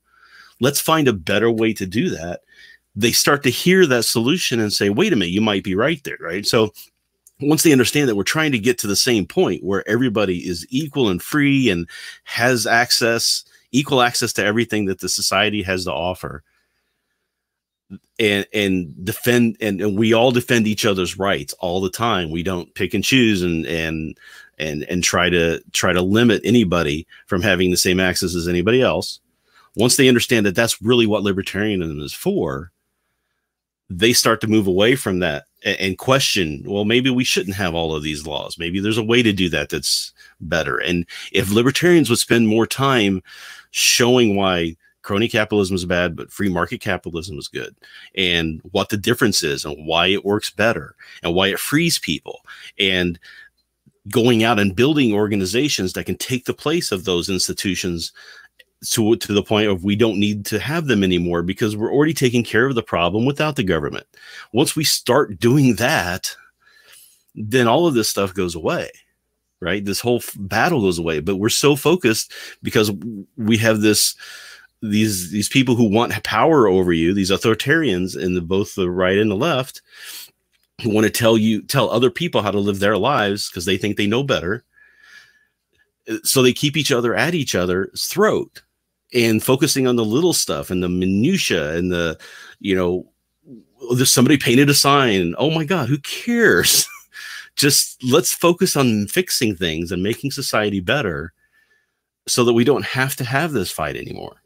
We can focus on making each other better and happier and wealthier and just a better overall experience for life. But the people are scared. That's why I always tell people, I said, when people are going to embrace libertarianism overnight because you haven't explained it to them well enough, and they're going to be scared. You have to prove to them that it works. So until you can prove to them that it works, they're going to want to be able to wake up the day after voting for somebody and know that they can still go to the work. The kids can still go to school. Everything is going to be basically the same. It's not going to be complete chaos the day after. Nobody wants that. They're not going to vote for that. Yeah. Prove to people that you can do it and succeed at it, and it will be undeniable at that point.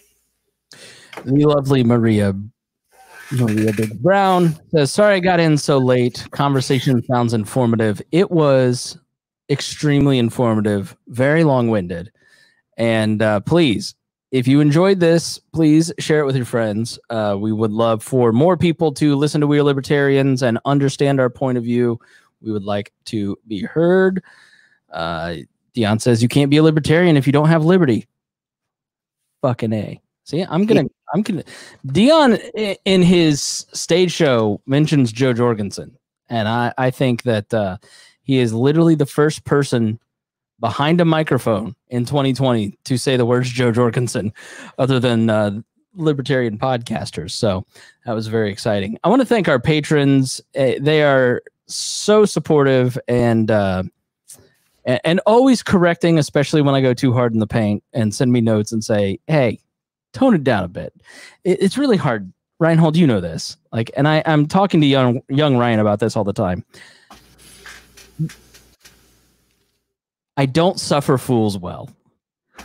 And there's a lot of fools on the internet. And I'm trying to bring people together. But I also like to troll people. And people are also kind of annoying. And so it's just like, sometimes I want to post this meme. And sometimes you shouldn't. Well, there's a reason why I filter my memes through you right now. That's right. Yeah. Unfortunately, I'm a reasonable editor around here. So our patrons are super generous. They are really, listen, we couldn't do this without patrons. We've grown to a point that I can no longer afford to do this. And you guys are all stars. Every one of you. Thank you all for being patrons, especially our $100 a month patrons: Anthony Meyer, Brad Tracy, Craig DaCosta, Ed Brehob, Jason Doolittle, Jeff Bennett, Christy Avery, and Matthew Durbin. So thank you guys so much. I'm so sorry to mention you so late in the show, but I just got off. I've had 3 weeks of, I drove to Florida in my car alone, listening to audiobooks about culture and alt-right and libertarianism and lost cause myths and Democrats and Marxism. And I was just like, I can't wait to get back. I have a screech for everybody. So thank you for your patience for my monologue at the beginning, Rhinehold, especially. Not a problem. Go ahead. Final thoughts. Final thoughts. Like I was trying to say before, I think we're just getting through the inevitable end game of society where we're going to no longer even care about race. It's not going to be an issue because everybody's going to look. There's not going to be distinctions anymore because there's just going to be so much change and intermingling and stuff, that all the stuff that caused us to kind of diverge from being different are coming back together, and we're not going to have that anymore. So I think eventually it's going to go away, but there's fits and starts to everything. And I think we've marched with a pretty lofty goal back in the early days of this country that we never fully realized, and we still haven't fully realized, but we're trying really hard to live up to. And I think people feel that they want to live up to that idea. It's just hard. And there's just a lot of stuff going on, and there's personal stuff and there's emotional stuff, and we're going to eventually get there. We're just going to have these fights from time to time as culture starts to change and as we start to make that progress. So I still feel hope. I've seen a lot of this happen in the past. I kind of remember a little bit of the early 70s that was going on as I was growing up, and I'm seeing a lot of the same stuff. And I think we're going to be okay in the end. Let's just try to get there and try to think about other people while we're doing it and have empathy for them. Yeah. And my final thought is along those lines. And so, I mentioned earlier, the whole point of a representative democracy is that when you want to remove something like a statue, it goes through a formal process where everybody can be heard, and then an action is taken in agreement by the majority. And sometimes that process breaks down, and the check and balance, the whole system is built on checks and balances. The check and balance on a local government or a state or national government, in addition to checks and balances like the 3 branches of government, the electoral college, the check and balance that was the electoral college system where you had faithless electors, that the Supreme Court stupidly ruined that check and balance. The ultimate check and balance is the majority of people and public opinion that lives in that community. It always has been. And so when the wrong decision is made, there's backlash to it, and I think what many people of color are saying is that it's like the But Chicago thing. Do we think that black leaders and black politicians and black pastors and black residents don't care about the violence in Chicago? Forgive me, but that's insane and insulting, right? Like, they deeply care. It's just that they don't have the power to stop the policies that have contributed to the violence, because the majority of this country keeps voting that in. And so it's going to take a majority of this country, which happens to be white, to fix those imbalances, to fix those problems. It's up to the people of this country to start stepping in and being a check and balance. I wish people cared more about regulating their government than they did regulating the behavior of their neighbor. I mean, and that's really, we've just seen an off the chart number of people who want to regulate each other as opposed to regulating the thing that is causing most of the misery for all of us. Like, just get out of our way, let us be peaceful and productive, and stop dividing us. Because when you have something as powerful as these various forms of government, people are going to fight tooth and nail to keep control of those systems because they view it as survival. Voting becomes self-defense. It's no longer about natural rights and protecting liberty. It's now about effing the other guy before they F you. And that's a horrible way to live. That's a horrible society that we live in.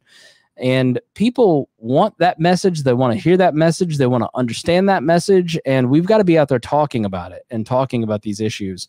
And instead of like ostriching by saying but Chicago, we should say but Chicago is dangerous because of these reasons, and it's the majority that needs to fix it.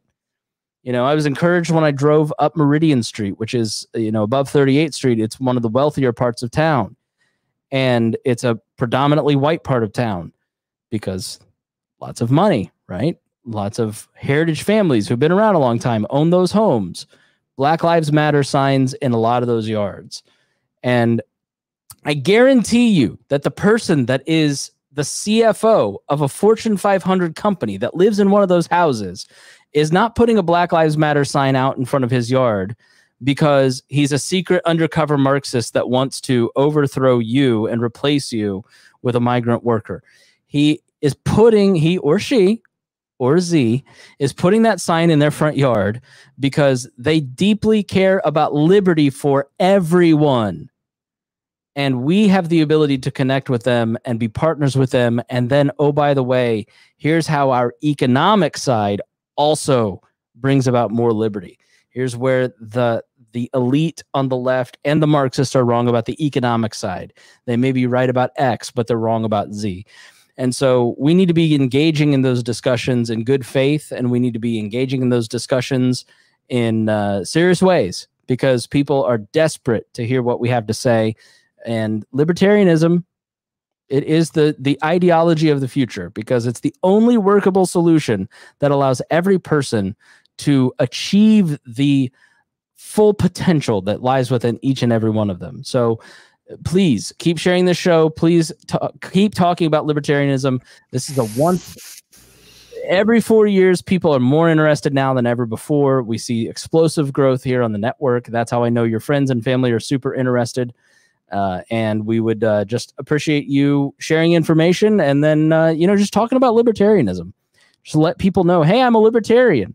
And the more people go, oh, I realize libertarians are all weird. I heard about that on the internet. That's true.